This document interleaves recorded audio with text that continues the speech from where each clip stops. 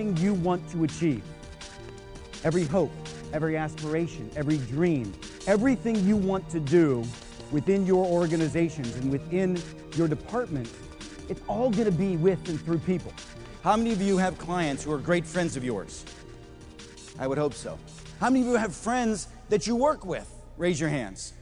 Yeah, except for him. He's like, no, you don't understand what office I work in. Of course you do. Of course you do. And the key is we know that those great relationships, those great business relationships that also happen to be your best friends, some of the people you care, some of the people you love, those individuals happen to be some of your best clients. How many people in here are in sales? Raise your hands. I hope the answer is everybody, right? We're all in sales. How many people are single out here?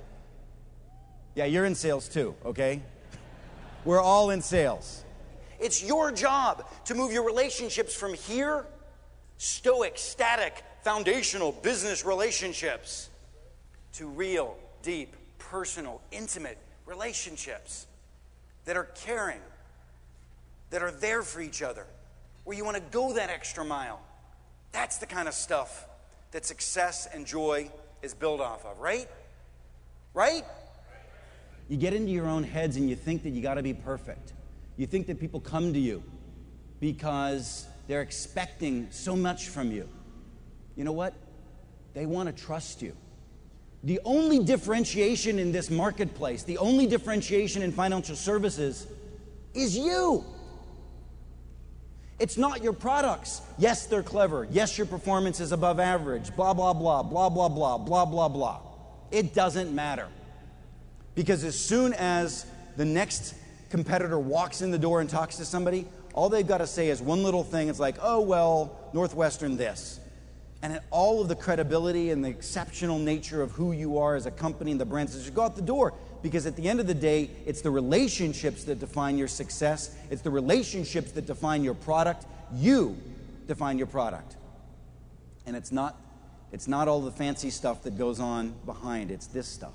You're here because you want to improve yourselves. And you have aspirations, you have dreams, you have passions that you're trying to achieve. And you're here to get a jump start to that. Well, share that with people. What are your passions? What are the things that excite you? Where do you want to be in 5 to 10 years? There's nothing wrong, particularly in an environment like this. No more small talk.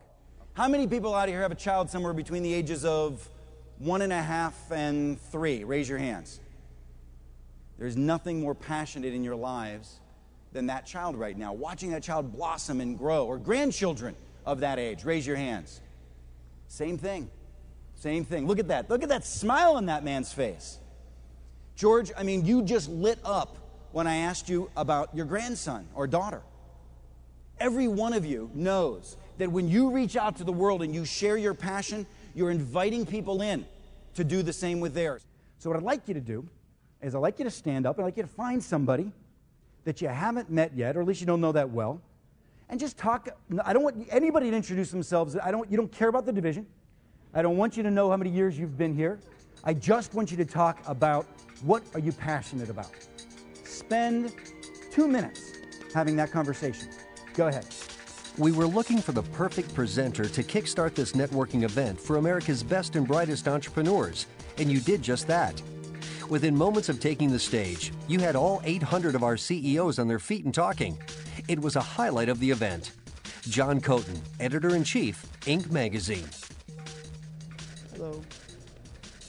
Hello. She winked at me. How fantastic. Hello. She's fantastic. You want to come up and wave at everybody? Want to come up and wave at everybody? Come on. Yeah, she does. She wants to come up and wave at everybody. Look at this. You want to wave at everybody? There you go.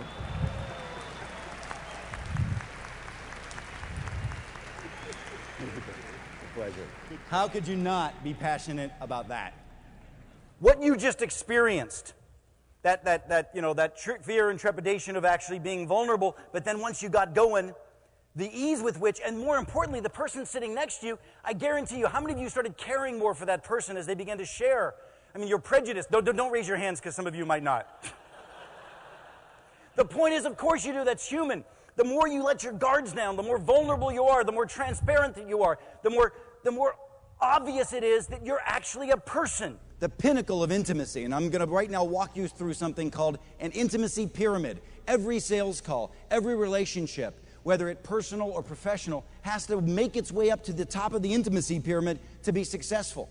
And at the tip of the intimacy pyramid is deeper mutual understanding.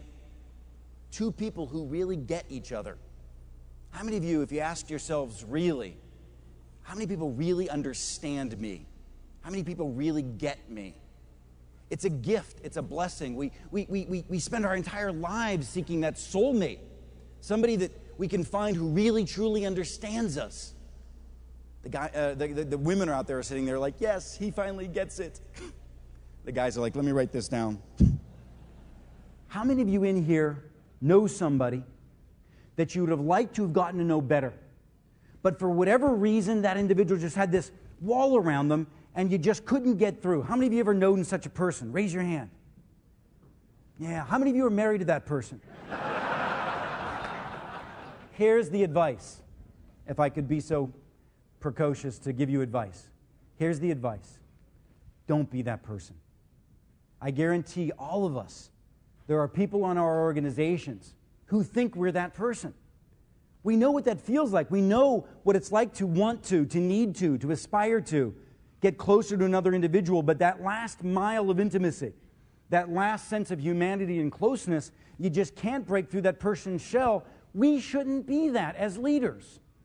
If you're going to reach down, as Nick suggested, if you're going to bring people into you and allow you to be candid and to some sense even foster confrontation that's healthy in the organization, you've got to create, and it's your obligation, a fertile environment around yourself that welcomes people in to be fully themselves, to be flawed, and to be vulnerable as we all are. From meal to meal, I live in fear of not having Splenda. You know, because that pink and that blue stuff just doesn't do it for me. The only joy in my life right now is a cup of coffee with that little yellow sweetener in it, all right?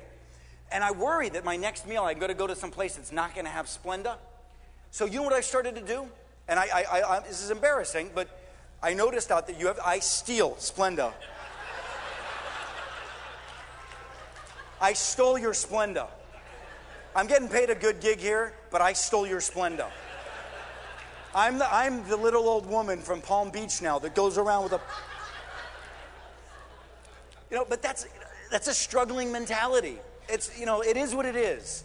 Look, we all have this stuff, but here's the other issue. That same struggling mentality, I'm sure, is stifling the growth of my company.